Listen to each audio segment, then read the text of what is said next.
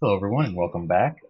So this is part 4 of our controller modeling series, and today we are going to be modeling, let me bring up the image real quick. We're going to be modeling the little menu buttons and also the D-pad, so this should be pretty easy. I think we can reuse the buttons for these two smaller buttons, and the D-pad will be pretty easy as well, so let's just get right into it. So, like I said, the menu button should be pretty easy to add. Um, what I'm going to do is I'm going to select this X button right here. I'm just going to hit Shift D and then I'm going to drag it over. And I don't think, yeah. So I just duplicated the shape of the button. I didn't actually duplicate that letter inside of it. Let me make sure. Yeah, okay. So what we can do is let's go into the front-facing view again. I hit 1 on the numpad, and I'm just going to kind of manually drag this over. I'll tab into edit mode, select everything, and then I'm going to hit S to scale it down a bit. Okay, I'm going to Shift D, I'm going to drag it over, same thing over here. And what I'm going to do is let's just add a basic material to our controller, because we don't want these to be clear like these buttons over here. So what we're going to do is we're going to select the controller, and what I'm going to do for now is I'm going to go to the material tab right here, and let's actually go to shading so we can get a better look at our object. So now we're in the shading tab, and I'm going to switch back over to Eevee for a little bit. So now we're in Eevee. You'll notice our buttons look really weird, but that's because reflections don't always work very well with Eevee. Actually, let's go material. Yeah, there we go. And I'll actually stay in cycles. Sorry, but yeah, so you can see our buttons are also pretty reflective. They're supposed to be transparent, but we're in the material, not realistic shading. So let's go to our materials tab, and with this one with the controller selected, let's hit a new material, and we'll name this black plastic. And then let's open up our preview right here. So this is what the material will look like. So let's just make it a nice black. Yeah, I mean that looks pretty much like what we want our controller to look like. We'd only really need to tweak the roughness. You see the roughness is at 0.5. If we made it 0, it would be super reflective, which we don't want. And if we made it 100, it wouldn't be. It'd be more like a cloth look. It'd have more of a cloth look to it, but we don't really want that. We want it to be kind of like a glossy material. So that looks good. And then if we click our buttons, we can change it from plastic to that black material. So you can see there, it looks similar to the controller in general. The reference that I mean. So if we go to wireframe, you can see it looks similar. It doesn't have the icons on it, but we can probably add those later. And while we're at it, we might as well add it to these like thumbstick holders. Oops, did not mean to add any material. Just change that to black plastic as well. And we can do the same for the thumbsticks, although we'll probably need to add that bumpy material later if we can get around to it. Okay, so there we go. And you see if we go into realistic rendering, it looks pretty cool, you know, with the, so right now all we have for lighting is the sun object, but you notice it looks pretty, pretty okay. We still have a lot more to add to it, so yeah, this is just kind of like a general overview of what it looks like so far. So let's go back to regular view mode, and we'll go back to the layout tab. So now that we have our menu button and like task manager button added, let's quickly add a D-pad. So the D-pad's really simple. All we really need to do is add in a primitive. So what we're going to do is we're going to hit Shift A, and we're going to add in a mesh, and we're going to select cube. Let's get the cube in position over the D-pad, and then we're going to drag it out so it's not inside the controller while we're working. Now what we can do is we can tab into edit mode, and we're going to scale it down until it's roughly the size of the D-pad. That looks good. Now what we're going to do is we're going to go into face select mode, and we're going to delete this back face. Because since it's going to be in the controller, we don't really need it to be rendered. And now what we're going to do is we're going to box select this top face right here by selecting that little dot. And then we're going to E-extrude it up. And we're going to do the same for each side of it. And you can see it automatically locks the axis for me when I extrude it. That looks good. And we also need, since we extruded it, we have to delete these back faces that were created. Okay. Now let's see if we can add a bevel modifier to quickly add a little bit of smoothness to the whole thing. Yeah. So, so I just added a bevel modifier. You see it's a bit too aggressive, so let's lower the width a bit. You can hold down Shift to more finely tune the bevel. Let's bump up the segments to, I think,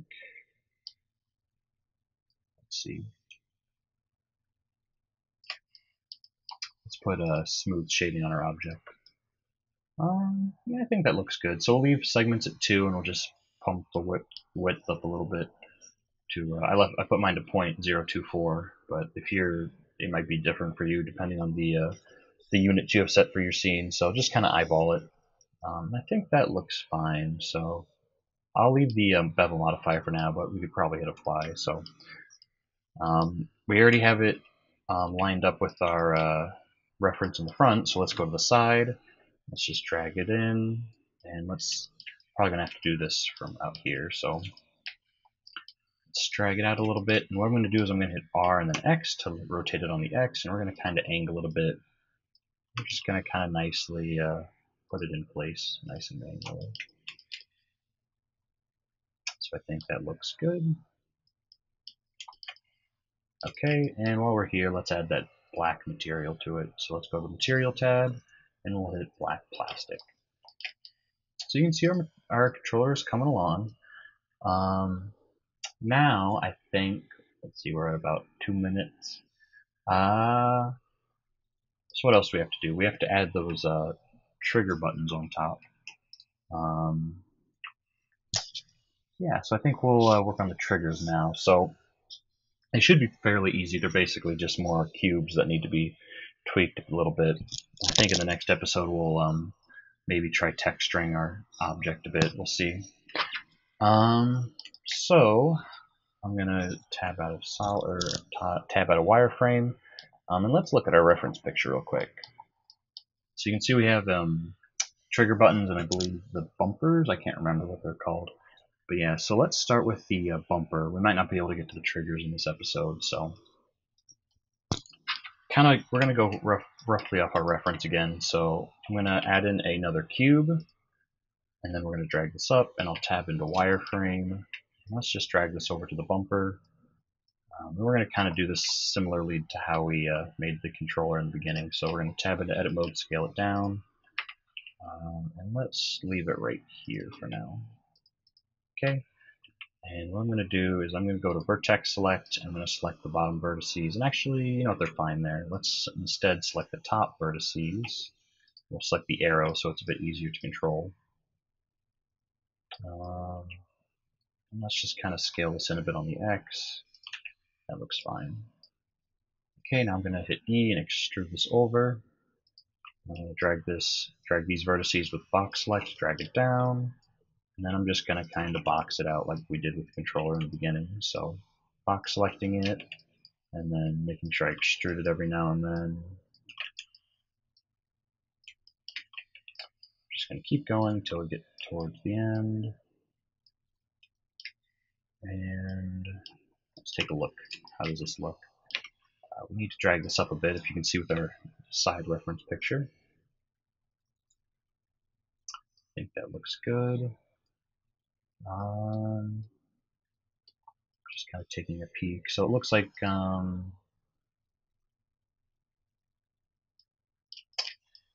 actually doesn't look too bad. I'm trying to see if there's any real curvature. It looks like it might curve a little bit in the back. So what we can do is we can go to face select mode. And let's just select this last face, or let's select the middle face, and we'll turn on proportional editing again. And let's just drag this a bit, like so. I think that looks good. Let's go into side view. And we don't line it up perfectly, but put it right about there. Let's turn on smooth shading, and then let's see if we can turn on auto smooth. So go to object data, normals, turn on auto smooth. That looks okay. Maybe let's turn off auto smooth for now. Let's try a bevel modifier instead. So we'll go to Actually, let's delete the bottom face as well. So I'm going to hit Shift H, and we don't need these bottom faces. Turn off proportional editing. Delete the bottom faces. Alt H, bring everything back. Let's add a bevel modifier. Let's just let's leave this as flat shading for now so I can see what we're doing. So yeah, go to 0.07, we'll bump it up to 2 segments. And let's see what that looks like now. Shade smooth. I think we're going to need a subdivision after all. Let's go subdivision. We don't want it to be perfectly smooth, so let's tab into edit mode at 2 edge loops, like that. That looks pretty good. How's our geometry looking? Yeah, I think we'll leave it at 2 on the view for the subdivision, and we won't apply that yet. We'll just leave that as is for now. And what we can do to make this easily copyable is we can, while our object's selected, and make sure our 3D cursor's in the center. If yours isn't, you can hit Control C, I believe. No, Shift C. If you hit Shift C, it'll recenter the 3D cursor. And with our object selected, we'll go Object, Set Origin, Origin to 3D cursor. And you'll notice now that little orange dot is no longer in the object, it's at the bottom. And if the origin's at the center of the scene, what we can do is when we apply our mirror modifier, we can mirror it over the X and it'll be perfect over there. So you have to make sure your origin's centered there, though. And while we're at it, we can also set the black plastic material to the trigger, right, or to the bumper, I guess. So it looks good. Don't forget to save with Control S. I think what we can do is we can add this little like continuation right here. As you can see, there's like a little bar that connects them. So let's do that real quick. So what I'm going to do is I'm going to hide these reference pictures because we don't really need these right now. Just click on, press H, and what I'm going to do is I'm going to come to our shape right here, but I'm going to go into face select mode. I'm going to select these 3 faces. I'm going to give them a really high mean crease so they're flat. I think we can get away with 1. Yeah, that looks fine. And then what I'm going to do is I'm going to select the faces, and I'm going to hit Control D, and then right click. So we just duplicated the faces. You can see they're right here. And then we're going to hit actually, we can leave them as part of this object. So I'm just going to hit E to extrude them, and I'm going to drag them over to the center. And then if we get close enough, the mirror should merge them. So you see they're close, but let's go to the modifier panel, and let's go to mirror, and we'll up the merge limit. And you can see there, it just snapped together. We see some lighting artifacts here. I think that's because of the mean crease. So these faces are still selected. Let's just bump this mean crease down to 0. How close does this have to be? I think what we should do is we're going to move the mirror modifier up above the subdivision. So let's do that real quick. Yeah. As you can see now we have a bit of lighting glitch over here.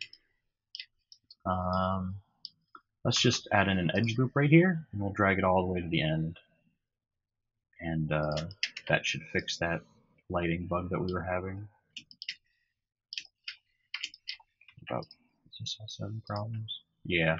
So we're also gonna, I don't know if you saw that, but I just undid it. So we're also gonna add an edge loop here, and that should help with that lighting glitch that we were just having. So you can see now we have nice little buttons and a nice little connector at the top. And they're all sharing the same material as well. If we go to the material tab, they're sharing that black plastic. And you can see there is our controller now. So it's definitely starting to come together. We'll probably have to tweak a few more things, but in the next episode we will be going over how to add in the triggers.